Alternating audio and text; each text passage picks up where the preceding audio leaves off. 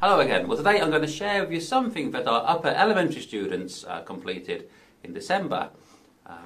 Those are children using the Macmillan English Book 2. And we've reached Unit 7, which is all about famous towers. Okay, some famous towers there. The Eiffel Tower, obviously. Now, the children, funny enough, were not so interested in these towers. So I thought I'd have them make their own towers. But they could only use paper straws and sellotape. They also had to build it on a 21 centimetre square cardboard base, so they couldn't extend out. Well, let's see how they did. Okay, so let's take a look. This is Thursday's tower. Thursday's class built this rather skeleton box type tower. They were actually copying the tower at Alexandria, the lighthouse, which is featured in the book. They got quite close. They actually use a lot of sellotape. It actually makes it extremely strong. So there's a hint. Now on to Friday's class. So Friday's class came up with this rather squat and solid looking tower. How many straws did they use?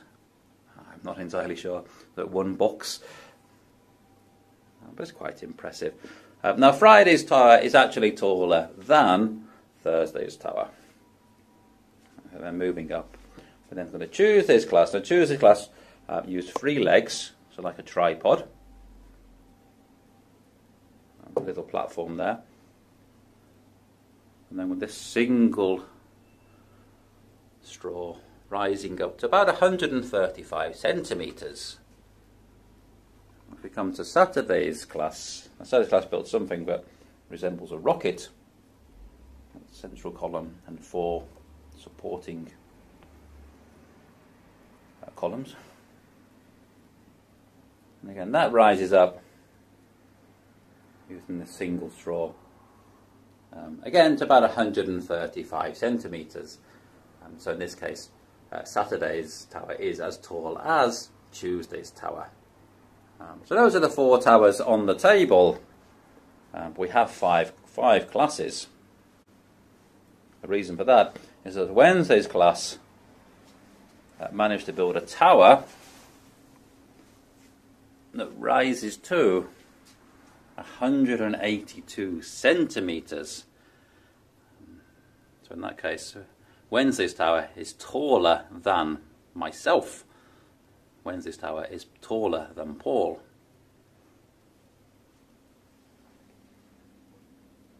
And Wednesday's class is the tallest tower. Okay, but regardless of the height, I was actually very impressed with all the towers. They only had one lesson, that's about 50 minutes, to basically grab the straws, grab the sellotape, and come up with a tower design and make it. So they really did very, very well. I'm very proud of every class and their efforts.